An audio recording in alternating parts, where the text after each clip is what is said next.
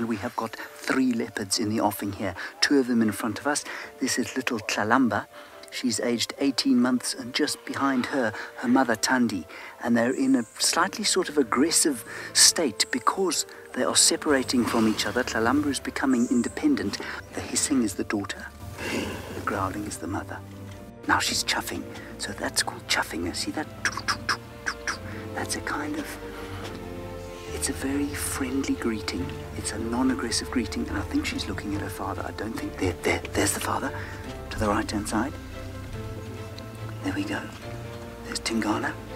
He's coming now. He's smelling where Thandi was marking her territory.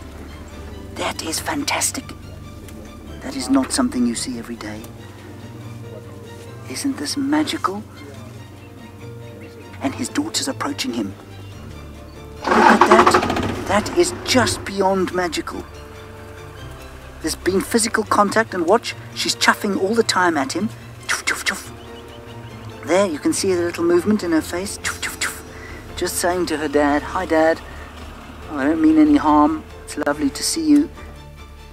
But what's amazing about this is that you don't read it in the textbooks. You don't read about, especially daughters, having contact with their fathers like this, especially when they're as old as she is. This is so special, and especially that there was physical contact.